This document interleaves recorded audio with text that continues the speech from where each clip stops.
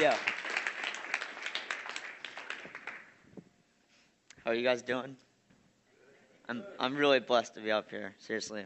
I'm a sophomore from Greensboro, like you said, and I bet you guys are wondering what this is and why I'm not that tall for a 16-year-old, and why this arm's short in this one.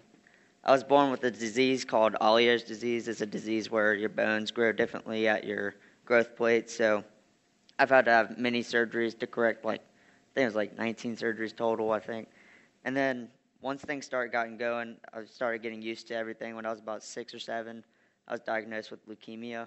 It's a cancer that kills many people every year. And then, so I've had to go through many hardships. And then 2 years ago, I was diagnosed with thyroid cancer. So it's another obstacle that I have to face. But even though I have all these things, I wake up every morning and I'm like, well, it's a new day. I'm just like everyone else. I have the same opportunities that everyone else does. If I had one word to describe myself, it'd be competitive. If you ask anyone I know, I compete with anything. If you'd say at the time, I'll be like, nope, that's wrong. No joke. But here's a story. Back in the day, I played basketball. I used to, until people started getting too tall. But back at Upward, I don't know if you guys know Upward League, but it's a church league where you play basketball. And so I was starting this game, and it's 4 guys, and then you line up against the other team, the five players on the team, and you put a color on your shoulder. And you got to guard the same color that the other guy has. So I usually line up with the shortest kid, and the guy on the other side, he was like, man, this kid's not too tall. He's a big shoe. Should I just go easy on him? He said that to his friend. I think he was trying to whisper. He's really bad at whispering. But so I was like, what? This guy doesn't see me ball? 'Cause I got a pretty good jumper, I'm telling you. So I go over to my mom. I'm like, Mom, these guys don't think I can ball. So I go back over there, and the first 2 minutes of the game, I'm playing it off. I'm like limping down the court. I'm serious. I'm so serious. So I'm getting in his head. He seriously thinks I cannot play basketball. So about 2 minutes in, I'm like, all right, I'm going to kick this in. And I take the ball in. I'm, limping up the court. I don't really limp, but and then all of a sudden, I'm like, all right, I'm going to give him in and out, step back. So I go under the legs, step back, and I J it. I drain it. I'm like trotting down the court. I'm smiling, looking at the guy. The crowd's going crazy, and the guy comes up to me. He's like, nice shot, man. And that really, I remember that moment because I can prove people wrong that physical abilities doesn't really affect who you are. I used to do that in baseball, too. During warm-up pitches, I was a pitcher. Or I closed. I came in, last inning. But I'd give, little lobs and warm-ups to, throw the other team off. And then as soon as the batter came up, throw a heat, and he'd be like, strike. I'm like, I can throw. But I think all of my competitiveness came from when I had leukemia. I was in the hospital. I had nothing better to do but to literally watch ESPN or play NBA 2K on my Xbox that I had. Literally, we put a Nerf basketball hoop at the end of my bed, put a trash can under it, and every time I blew my nose or had a little, spitball, I put it in the tissue, and I'd shoot it to gain strength because leukemia takes all your strength out. And another thing that I remember that we did, every time I went to the bathroom to poop, everyone poops, okay, but so I'd sit on the toilet, and my dad would sit over here on the tub, and he'd have a little Nerf ball, and he'd toss me the Nerf ball, and I had this miniature bat, like a little tiny plastic bat, and I'd try to swing and hit the ball, but I was really weak, so I kind of just flail my arm. But I remember one time we used to do situations say the bases are loaded, the wall is first base.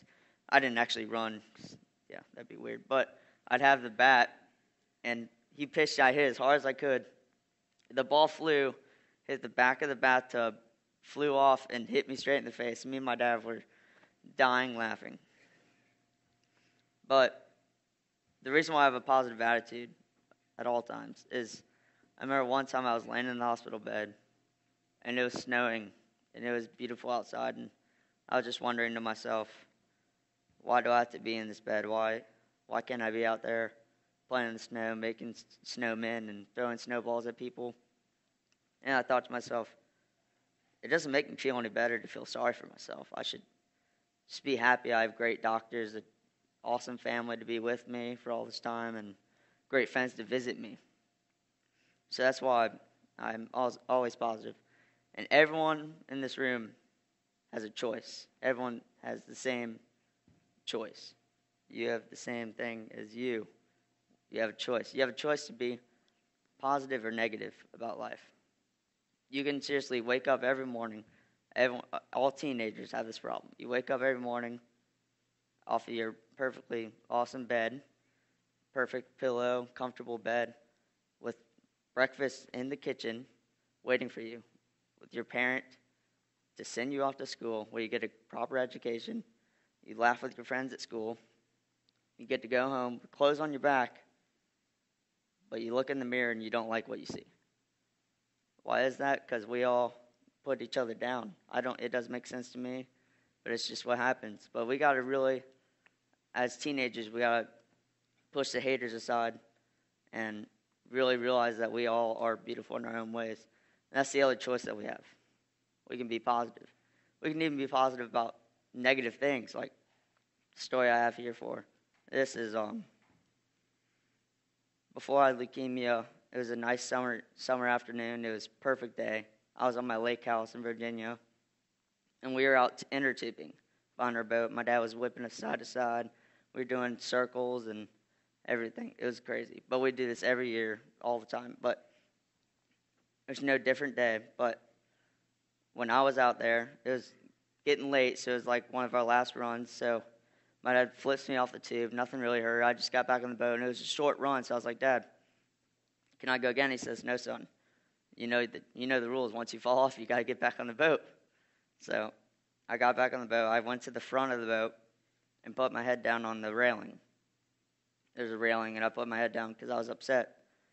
And I closed my eyes, and just for a couple seconds later, I felt an ominous breeze come in, and it felt really weird. And so I opened my eyes, and I look up. The sky is completely black.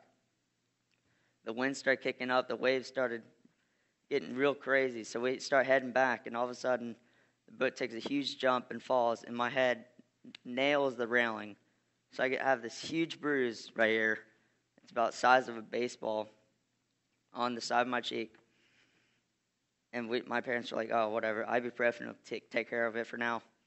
So a couple of weeks later, though, we noticed something. It was still there. Nothing's changed. So we had to go see a doctor or two. And they said, well, your son has leukemia, and that really hit us hard. I remember my mom was crying for days, and I didn't really understand what leukemia was at the time. I just thought, I knew that I would be sick, but I didn't think it would take that long, or what chemo was and all that, complications.